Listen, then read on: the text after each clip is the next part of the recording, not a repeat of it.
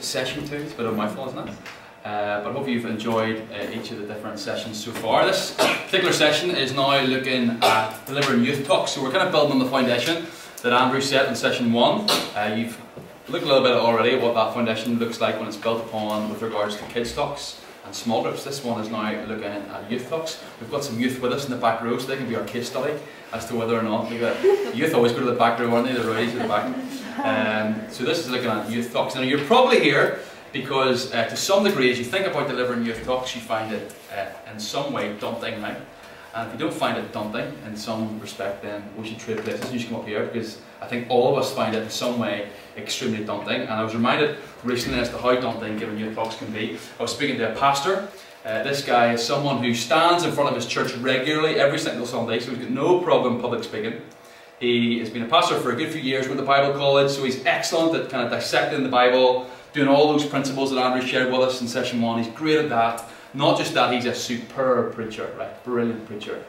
And he was being asked to speak at a youth event in a couple of weeks' time, to speak to a bunch of young people, Christian young people, and he was terrified, right? He was literally having sleepless nights at the thought of speaking to a group of young people. And if you're anything like me, whenever you hear that story and you hear of this pastor who is brilliant at speaking in front of people, who's brilliant at breaking down the Bible, who's a superb preacher, and you think even he's having sleepless nights at the thought of sharing the Bible with young people, I have great need to be afraid, don't we? When we think about our own rules and our own abilities to share the Bible with young people. And perhaps 3 reasons we feel really daunted when it comes to delivering youth talks or speaking to young people about the Bible. Reason number 1 is we feel totally disconnected from their world, don't we? We feel totally disconnected from their world. It seems totally alien to our world. Not only if you're like, 50, 60, 70 years old, but even sometimes, if you're honest, even if you're 20, 30-year-old, you still in some way feel a little bit disconnected from a 12-year-old, 13-year-old, 14-year-old, because the culture changes so quickly, things change so fast, and even you feel a little bit behind the game, don't you? So that's reason number 1. You feel totally disconnected from their world. Reason number 2, that you maybe find the thought of delivering your talks about daunting is because you feel this pressure to be funny, or you feel the pressure to be entertaining, don't we? And we kind of think, well, if I want to give a youth talk, it has to be really slick and funny and entertaining, and everyone has to love it and really enjoy it, and it has to be so seamless. And that, in some sense, makes us a little bit nervous about the thought of delivering youth talks and think, I could never do that. But perhaps the 3rd reason is that youth and young people are intimidating, aren't they? Young people are intimidating. I don't know if you've ever had the experience of walking down the street and having to walk through a group of young people. It's an intimidating thing, isn't it? The other day I did it, I was like primary school kids, and I was still kind of putting the head down, walking through these primary school kids saying, don't call me out, don't call me out. Young people are intimidating. And if you ever stood in front of a group of young people to deliver a talk, they all kind of start turning to each other and laughing, and you kind of get self-conscious going, what's going on? Have I said something weird? Young people are intimidating. They're intimidating. And so perhaps those 3 factors, or a combination of those 3 factors, or other factors that you want to add to the table, all kind of contribute to making the idea of delivering youth talks a little bit daunting, if we're honest.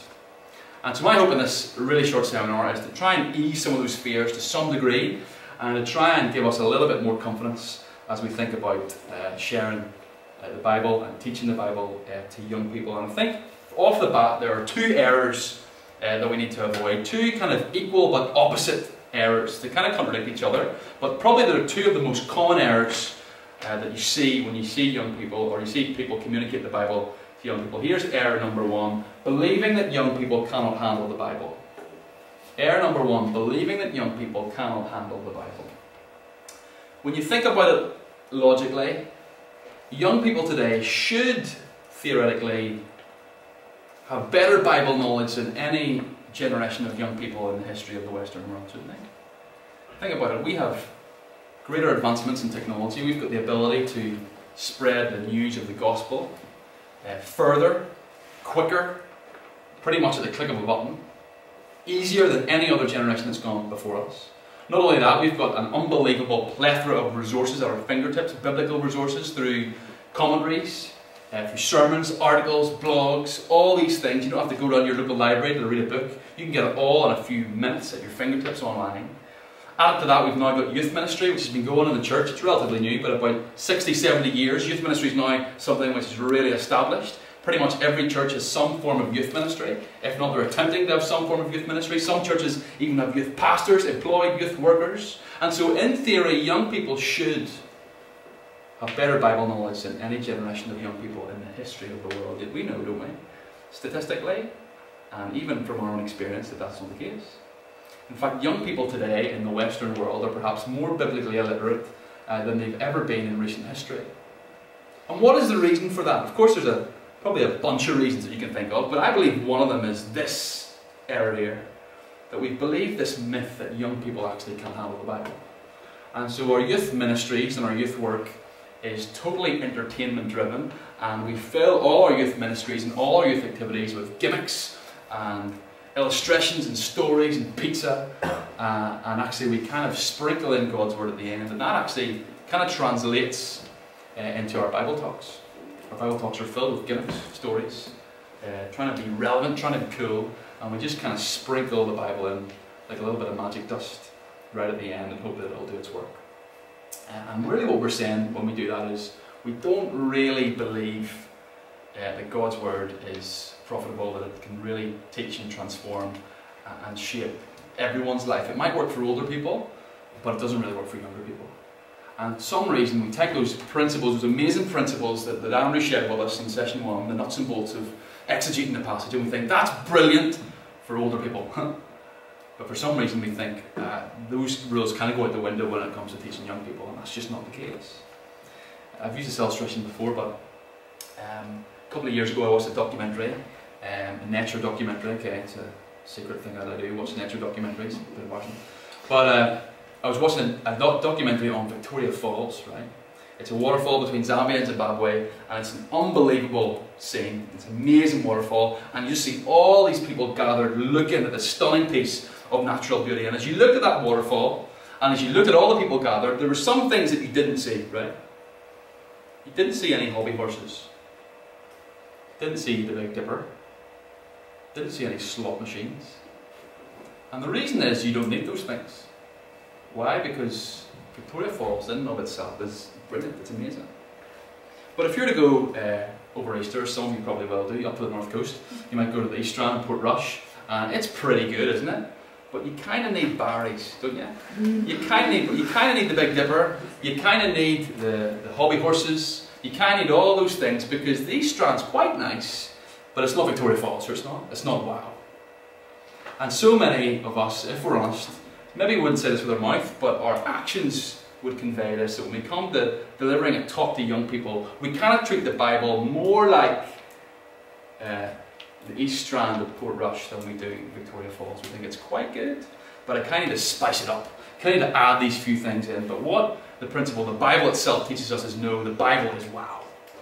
The Bible is amazing, because why? The principle that we see time and time again is this: truth is what transforms.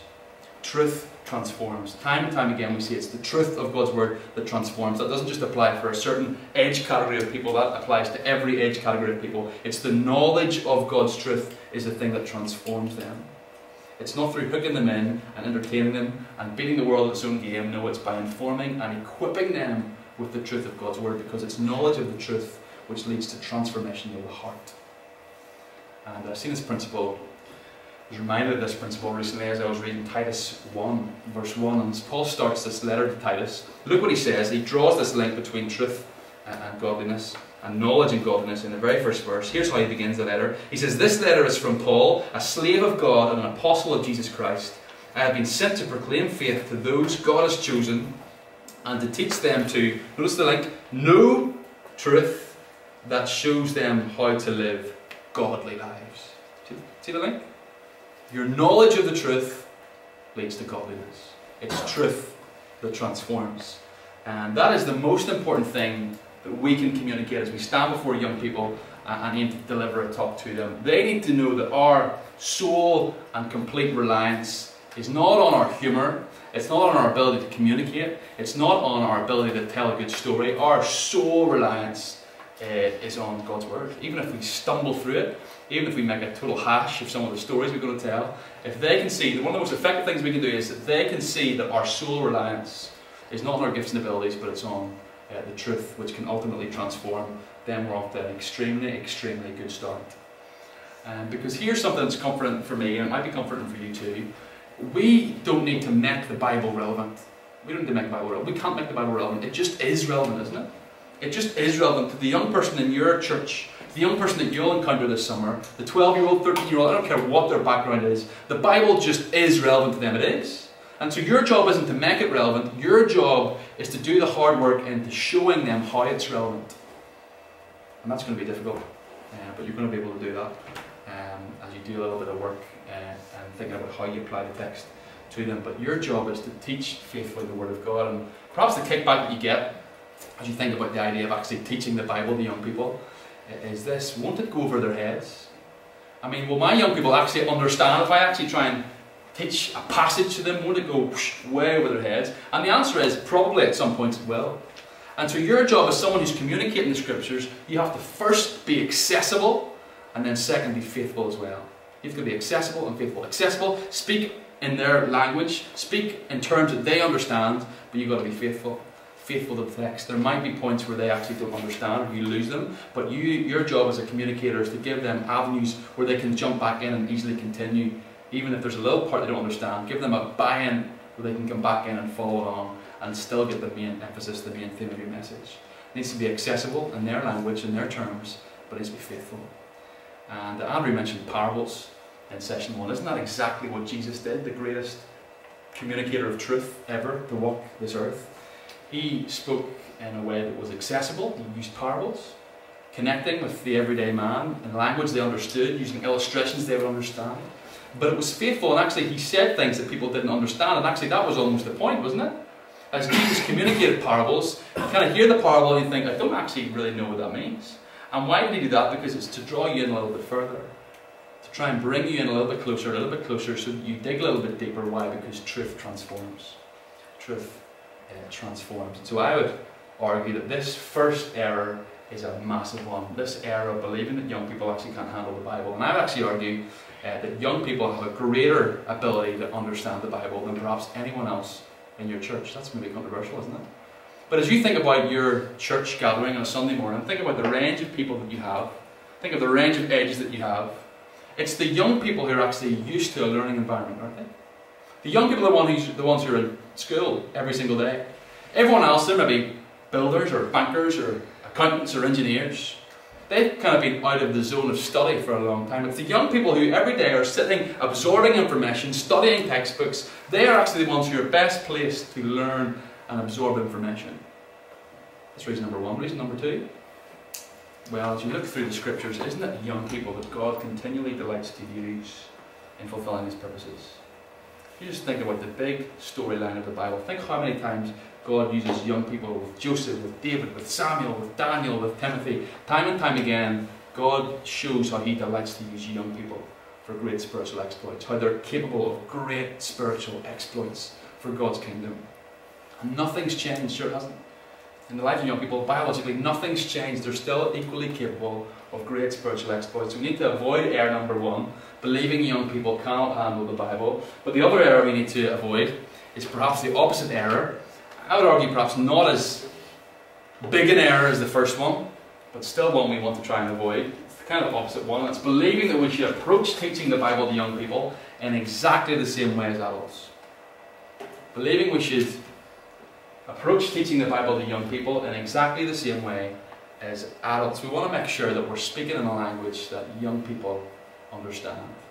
We want to make sure that we're showing young people that we care enough to connect the dots for them, to show them the truth, speak it in their language. It's really what we commonly refer to as contextualizing.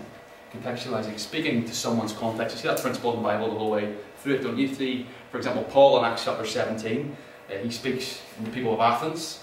He speaks differently than he would to other groups. He uses and quotes their own poets, using language they understand, quoting people and using cultural illustrations to hook them, to bring them in. You might think about the way that the Bible was written in Greek. There were two types of Greek in the Bible times. There was Koine Greek, which was the kind of working class English, the language of the marketplace. And there was Classical Greek, which is the more sophisticated language. Which one was the Bible written in? It was written in Koine Greek. The working class language of the marketplace. Why? Because it wanted to be accessible. It wanted everyone to be able to understand the truth of the Scriptures. You think about the principle in 1 Corinthians 14, that whole idea when Paul talks about corporate worship, he says, what is your most important thing you need to keep in mind? Edification. That everyone is edified. And so this idea that everyone's able to understand what is communicated is so, so important. We see that time and time again in Scripture. And so we, as we communicate the Bible as young people, yes, we need to have those foundations of faithfully exegeting a text, but then we need to go beyond that and try and do the difficult work of connecting it to the lives of young people. And for some of us that can be a very, very difficult task. I actually think delivering youth talks is harder than delivering normal talks.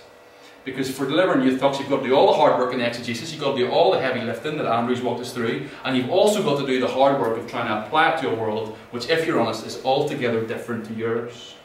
And the truth is, in that second step, in applying it to their world, we can't be lazy. Because if we're lazy, we'll lose them.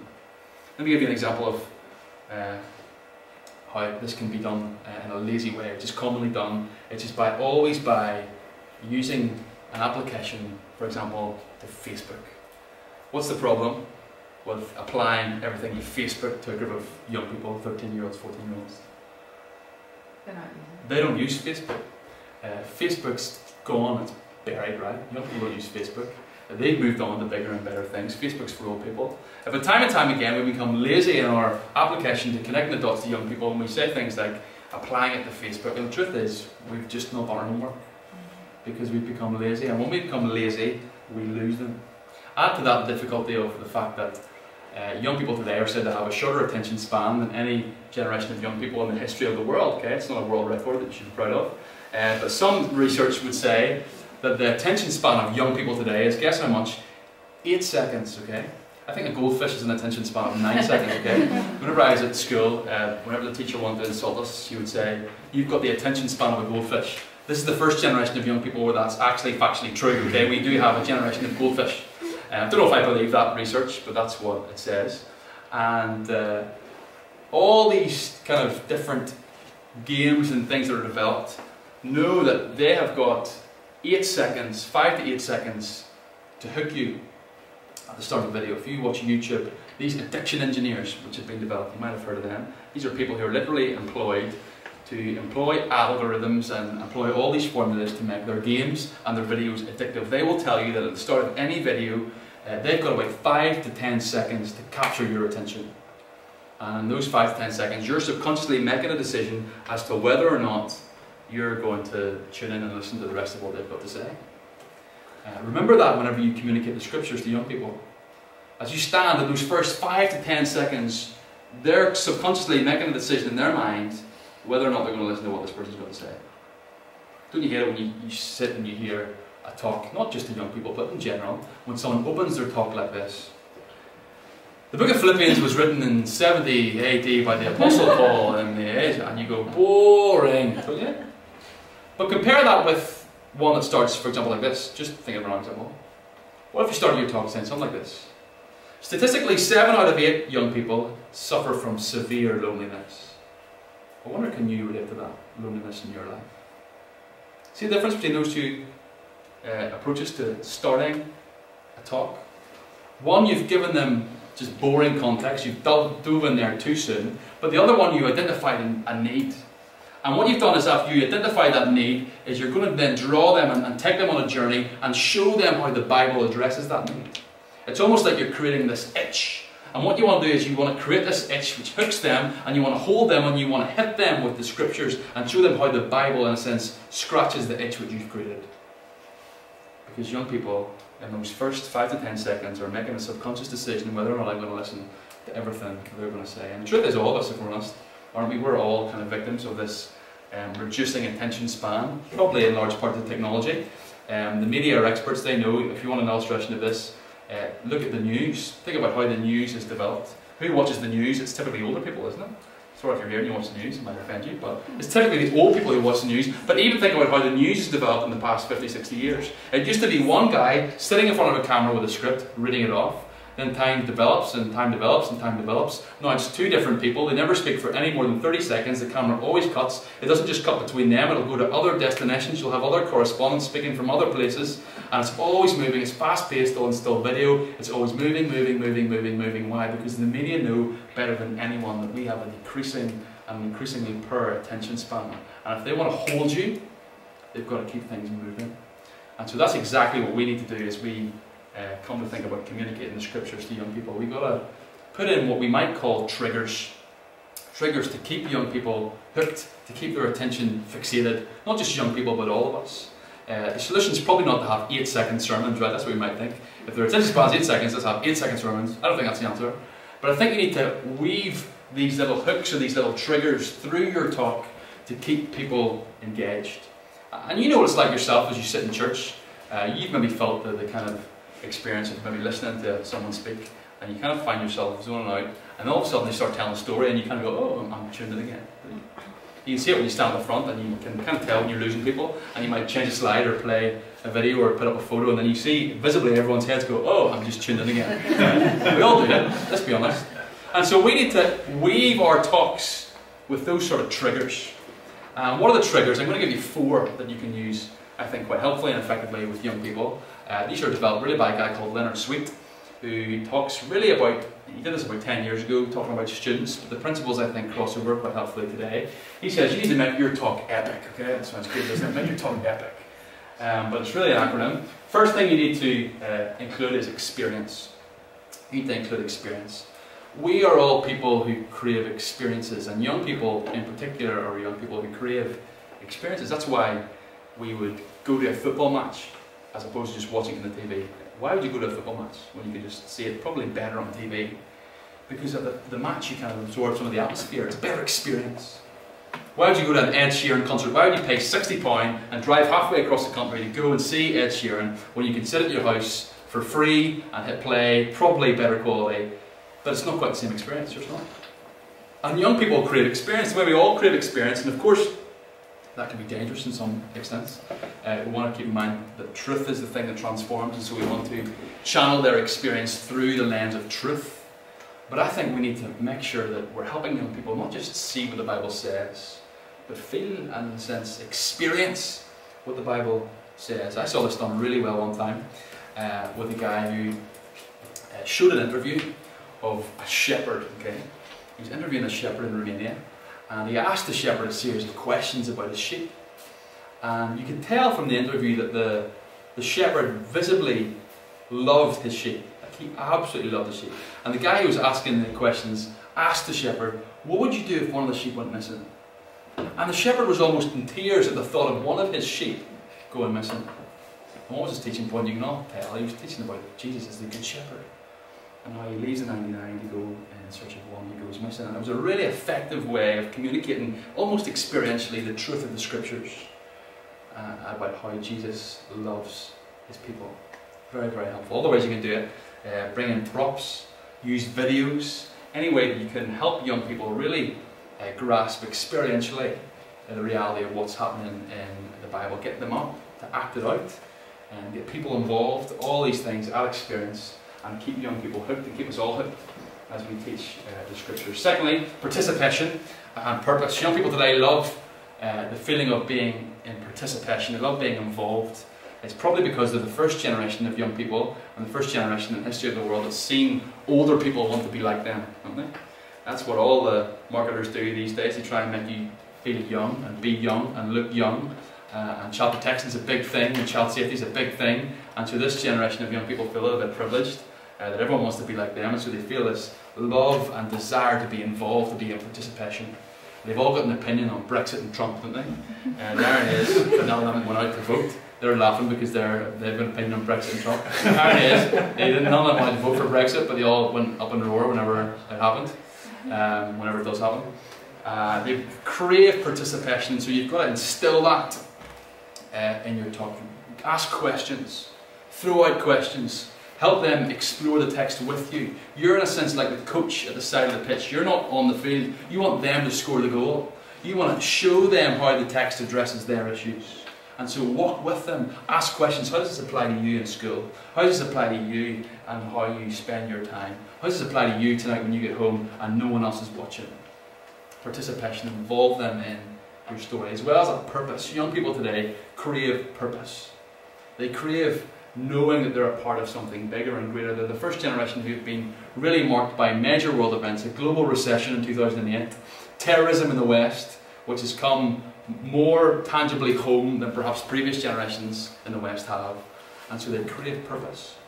They crave this sense of meaning in life. They're a generation who start to see their older brothers and sisters and cousins discovering that actually once I get a degree, it doesn't necessarily mean that I get a good job. And so they're craving purpose, meaning, drive, and we need to give them that through our talks as well. Participation and purpose will be helpful for you as well as you see them get engaged, because the truth is, whenever you speak to anyone at the front, they can always look a bit depressed, can't they? And see them getting involved will be an encouragement to you. I was speaking to someone recently, and he's like an agent, he's like a music agent, and he gets singers over here to sing in front of different theatres. And he got this girl over from America, and she was singing in front of a few hundred people or whatever, and she came backstage after, and she went over to the music agent and she was in tears. And she said, "I'm so sorry, that went awful."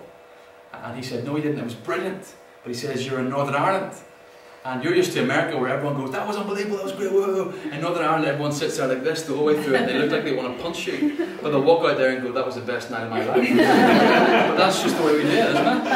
And so participation will encourage you as well. So make your talk epic, include experience, include participation and purpose. Thirdly, this generation of young people are image-driven. They're image-driven. That's why Facebook is no longer the head of the game. Things like Instagram, Snapchat, they're even moving on as well. But image-driven is a key characteristic of this generation. Facebook tries to keep up by making videos play automatically and having memes pop up and tagging your friends in funny photos. But they're an image-driven generation, and so you need to remember that as you communicate. Weave images, weave visuals. Use them to your advantage as you go through your talk and as you teach the scripture to your young people. Image-driven. And then fourthly, connected. This generation are, quite ironically, the most disconnected, connected generation in the history of the world. And what I mean by that is they've got great friends in Azerbaijan and China and Japan that they've met online, but they also feel the severe isolation of not actually having authentic relationships. We are the generation who have conquered the world by flying people to the moon, yet we've struggled to cross the street to meet our next door neighbour. That's the generation we live in, isn't it? And so our generation craves real connection, authentic connection. It's a generation who craves to be known by name. Earlier on, this girl showed to me earlier on, somebody, he's not in this room, but he walked past me earlier on and I said, "Hey," said his name, and he goes, "Do you know my name?" He's wearing a name badge. Like, "Do you know my name?" And I went, "You're wearing a name badge, duh." But he just actually valued that someone knew his name. But that's a picture of our generation. We crave someone really taking an interest, really knowing us by name, really remembering that I had a difficult week, remembering I had an exam coming up. Young people crave connection, and so give them connection in your talk. Be vulnerable when you can't. You know, share about your own story, your own difficulties, your own experiences of hardness in life. Be vulnerable. Use stories, use your story, use other people's stories, use testimonies, all effective means of communicating to young people, making your talk epic, and keeping young people hooked as you try to share the truth of Scripture. All this, of course, built on the foundation of the hard work of the exegesis that we looked at in session 1.